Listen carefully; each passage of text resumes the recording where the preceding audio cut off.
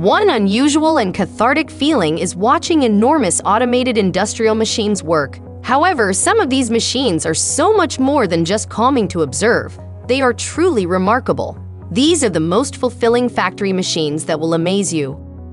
Cow hoof trimming machine.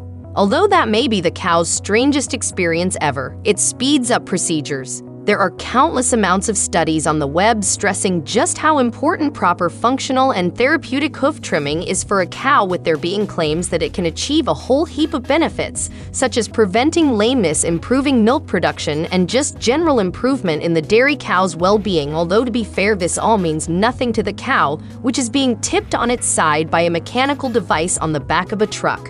You heard that correctly. The farmer ties the cow to the machine, which then pulls it onto its side on the back of the truck with its legs strapped in.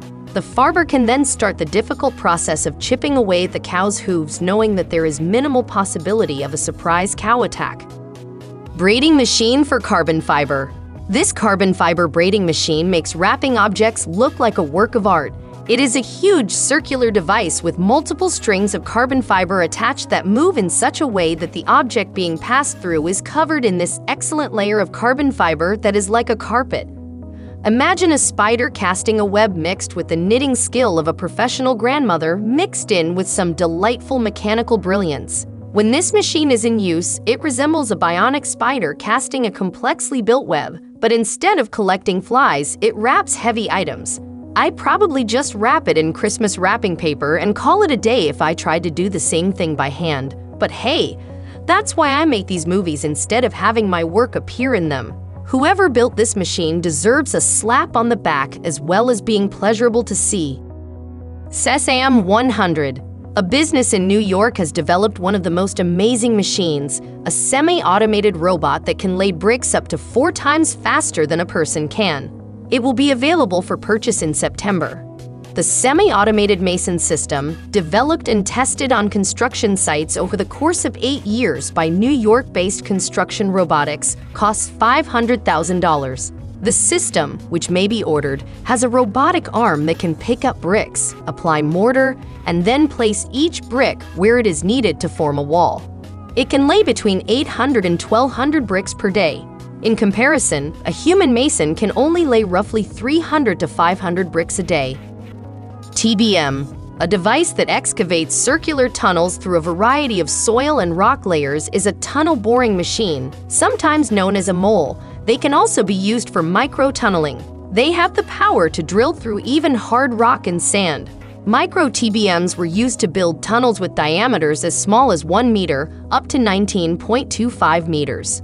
Tunnels with a diameter of less than or equal to 1 meter are often constructed without the use of TBMs, using horizontal directional drilling or trenchless construction methods.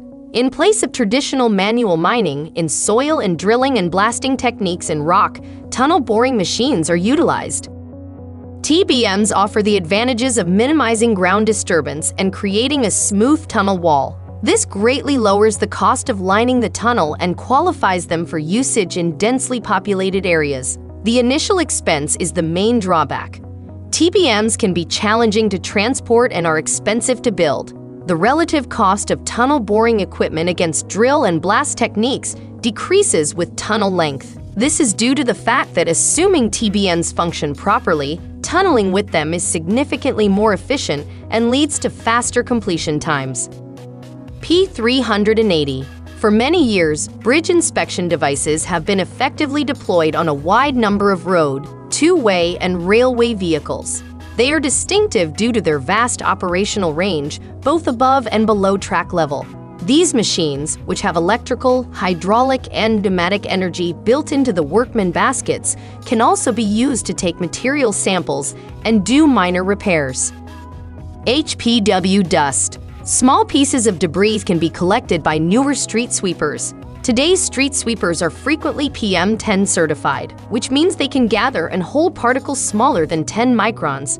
Despite technological advances, the mechanical broom-type street sweeper still makes up around 90% of all street sweepers utilized in the United States today. Modern street sweepers come with water tanks and sprayers that are used to break up debris and lessen dust. The main collection area where the debris is collected by the brooms is vacuumed and pumped into a collection bin or hopper. Road zipper. A heavy vehicle used to transfer concrete lane dividers, such as Jersey barriers, which are employed to relieve traffic congestion during rush hours, is referred to as a barrier transfer machine, also known as a zipper machine or road zipper. They are transiently used in many other cities during building. Zipper lanes is another name for the lanes that the machine makes. Barrier systems have the advantage of preventing vehicle crashes caused by drivers crossing over into the opposing traffic flow, as opposed to alternative lane control treatments such as traffic cones or overhead directional lights. Lane widths could potentially be significantly narrower, which is a drawback. Panther. Airport crash tenders are among the most spectacular and powerful machines. They can travel over long distances, have strong high-capacity pumps and water/foam cannons, carry significant amounts of water and firefighting foam, have pretty decent acceleration, and can navigate rugged terrain outside the airport area. They can be attached to wheeled chassis with 4x4, 6x6, or even 8x8 wheels.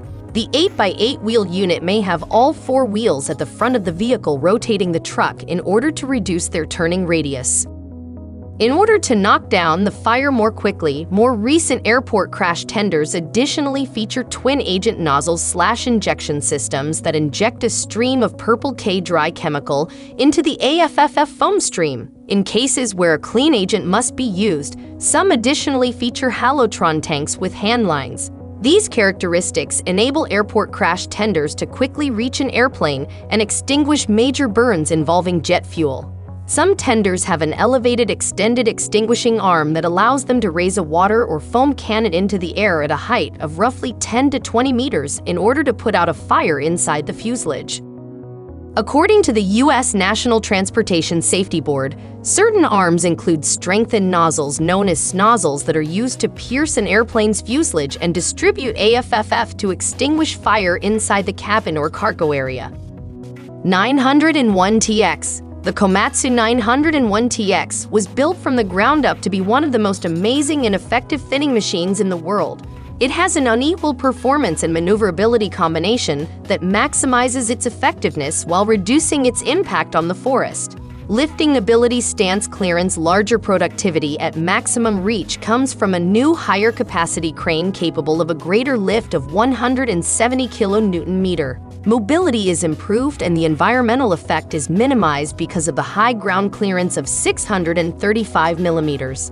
The improved climbing ability, outstanding maneuverability, and smooth ride of the new Komatsu Comfort Bogie are all guaranteed. Class DD-14.